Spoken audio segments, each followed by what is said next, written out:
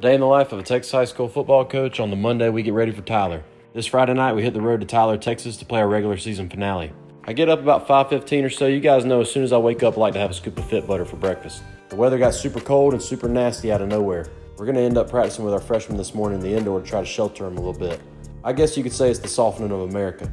I want to make sure I get a good workout in this morning, so I take a scoop of pre-workout from Bucked Up. As always, use the link in my bio for free samples and discounts.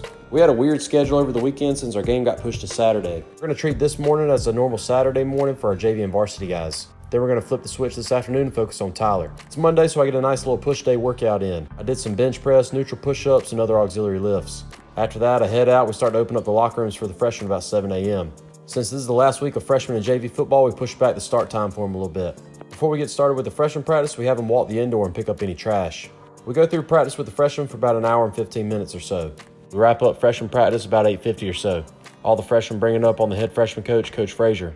I go ahead and make my way to the officials' locker room where I take a shower and change into my teaching clothes. Once I get changed into my best teaching sweats, I cut through the team room to get up to my classroom.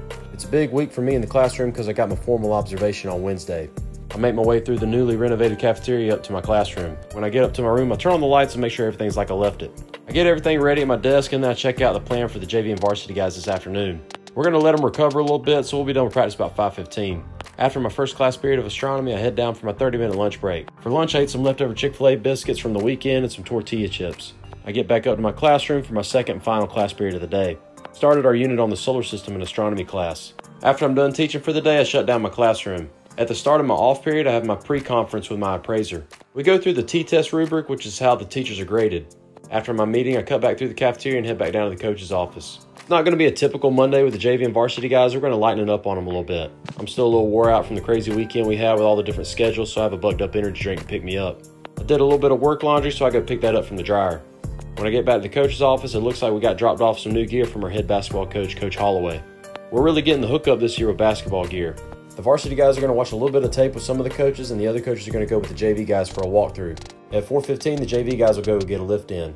I get some of the equipment we're going to use with the varsity guys out and put them in our spots. The baseball team's working with Coach Flo and Performance Course to get better for this season. If you didn't already know, Forney baseball is pretty legit, and Coach Farrow does a great job with them. We go through a practice with just the varsity guys for about an hour or so, and then we send them home for the day. We're not used to being done this early on a Monday, so I go ahead and get ahead and print off some of the practice schedules for the freshman defensive coaches. Once I get those schedules run off, I grab my car keys. I'm going to head on out and enjoy this evening. I get home about 5:50, and we're going to turn on the Rangers game here in a little bit.